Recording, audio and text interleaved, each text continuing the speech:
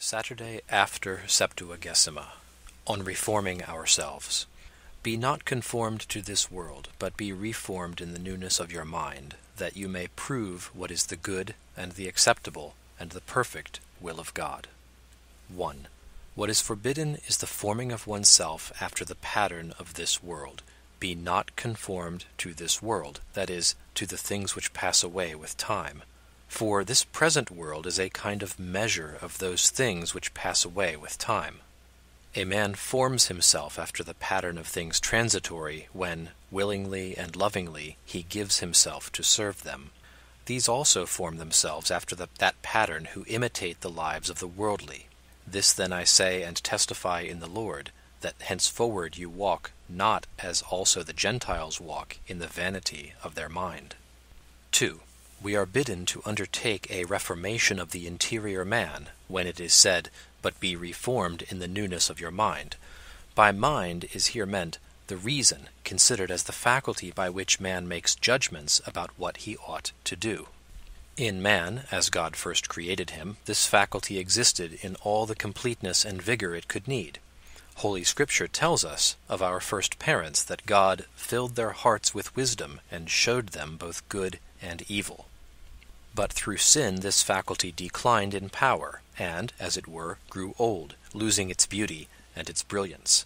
The Apostle warns us to form ourselves again, that is, to recover that completeness and distinction of mind that once was ours. This can indeed be regained by the grace of the Holy Ghost, and we should therefore use every endeavor to share in that grace, those who lack that grace that they may obtain it, and those who already have gained it faithfully to progress and persevere. Be renewed in the spirit of your mind, says St. Paul. Or again, in another sense, be renewed in your external actions, that is to say, in the newness of your mind, that is, according to the new thing, grace, which you have internally received. 3. The reason for this warning is that you may prove what is the will of God. We know what befalls a man whose sense of taste suffers in an illness, how he ceases to have a true judgment of flavors and begins to loathe pleasantly tasting things and to crave for what is loathsome.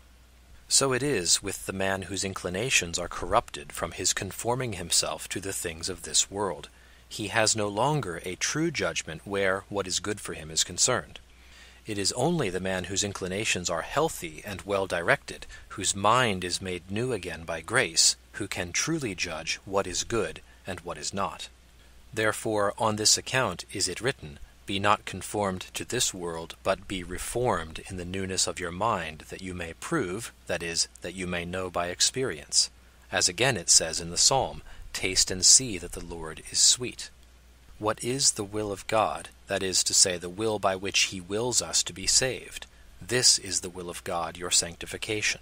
The will of God is good, because God wills that we should will to do what is good, and He leads us to this through His commandments. "I will show thee, O man, what is good, and what the Lord requireth of thee." The will of God is agreeable, inasmuch as to him who is rightly ordered, it is a pleasure to do what God wills us to do. Nor is the will of God merely useful as a means to achieve our destiny. It is a link joining us with our destiny, and in that respect it is perfect. Such then is the will of God as those experience it who are not formed after the pattern of this world, but are formed over again in the newness of their minds.